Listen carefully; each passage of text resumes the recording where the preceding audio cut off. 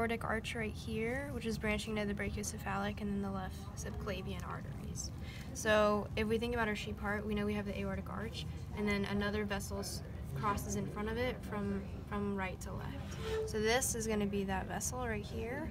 Just this part, it's going to branch into, it is going to branch into the lungs, but just this section right here is part of your pulmonary artery, or vein. No, artery. Blue is a vein. This is a part of your pulmonary artery, or that's what we're calling it. So pulmonary artery, aortic arch, brachiocephalic artery, left subclavian artery. Yes, this is your right subclavian artery. So this is your superior vena cava. This on either side is going to be the external jugular vein. This thinner one further towards the tail is going to be the left and right subclavian veins, and then your left and right common carotid arteries. Can you point out the azygos? Yes. Yep. So azygos is going to branch off right where the superior vena cava meets the heart. So that's going to be right here. It's going to go downwards right here.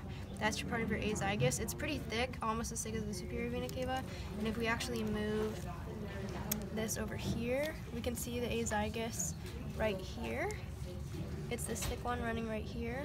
Okay. So we see the superior vena cava, and the azygos is coming down here, and it's branching into our intercostal muscles through these vessels. So those are your intercostal veins, and there are arteries down here too, but those are your intercostal veins right there. Okay. Can you point out the thoracic artery or aorta?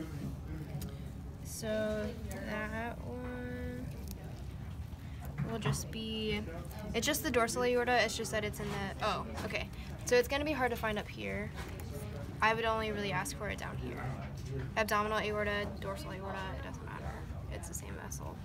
So I wouldn't ask for thoracic aorta just because it's up here and it's really hard to find. So this is going to be that abdominal aorta right here. Yeah. Oh, this is easy, but the left and right auricle. That's the right. So this is your thymus gland. That's thymus. Yeah. Most people remove their thymus gland, but you did not. So you still have your pericardium covering your heart, so it's going to be harder to see. Oh yeah, we were gonna take that off. Yep. So underneath our pericardium, right here, actually is the right auricle. Okay. Which, if you take that off, it'll be really obvious. The left one is a little bit less obvious to see. Or right atrium. Yeah. You guys get down here.